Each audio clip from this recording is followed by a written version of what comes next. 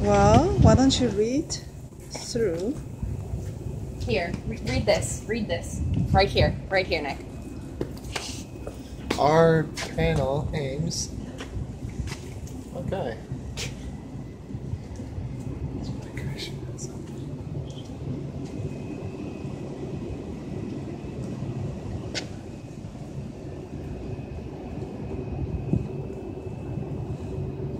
You got it?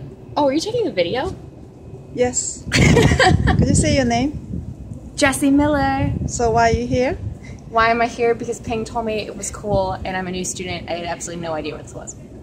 Nick, what do you think of this concept? I think it's true. You gotta hold on to culture, but you also have to let your culture, evolve. This is awesome, especially since I've known so many undocumented immigrants from Mexico. How do you know them? I'm from Chicago.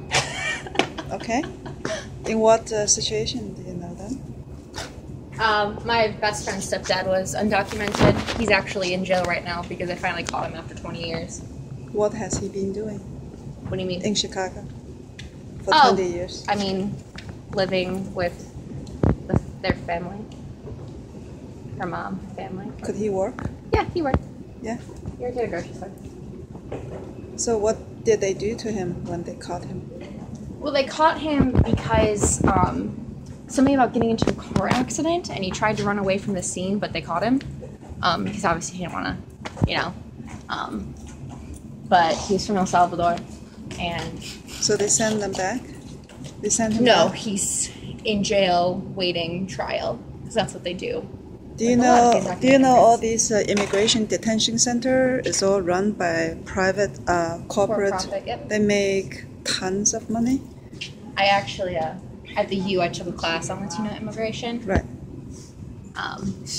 Because I've seen it play out in my own life and whatnot.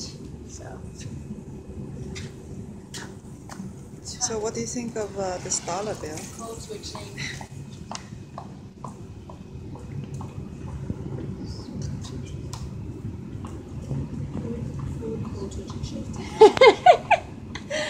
MacBucks. Sorry, I couldn't read this word. That's so funny. Can you read Spanish? No, not really. Could you tell me what it says? Okay, so the question is, why is this here in an obscure location? And it says, so don dinero is like, don is kind of like a respective term for someone with like a lot of money. He's like the big boss. So it's right. Like Mr. Money is the only, like, That's great. is the only worry of like this guy. He doesn't have interest in your education, but I didn't read the last part. Hold on. But he, he wants to conserve the public image of Macalester in the eyes of the rich. What a disgrace! It literally says "que desgracia." So that's so funny. Yeah. Do you know that I'm also an immigrant? I do. I'm still From China. I'm still a Correct. Chinese citizen. You don't have citizenship here? No. Really? If you were to get your citizenship here, would they make you get rid of your citizenship in China? Yes, that's what I why. thought. That's why I can't do it. Mm-hmm. I still can't sever my roots to China. I had a professor at the U. Well, I guess she technically wasn't a professor yet, but she was my professor.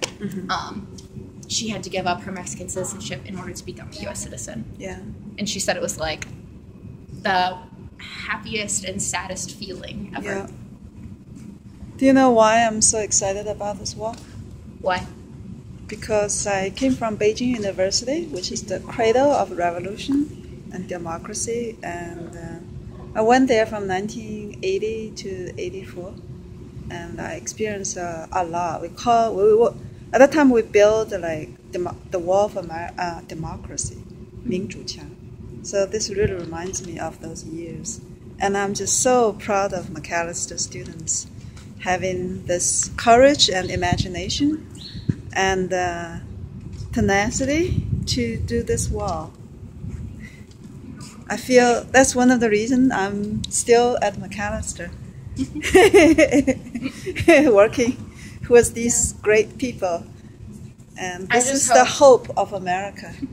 I just hope that it was actually like mostly undocumented immigrants and immigrants in general that were able to contribute to this wall. Uh-huh. You know? Right. Hey, Mom. I had no idea what Hmong was before I came here. Yeah. There's a lot of Asians in Chicago, but it's mostly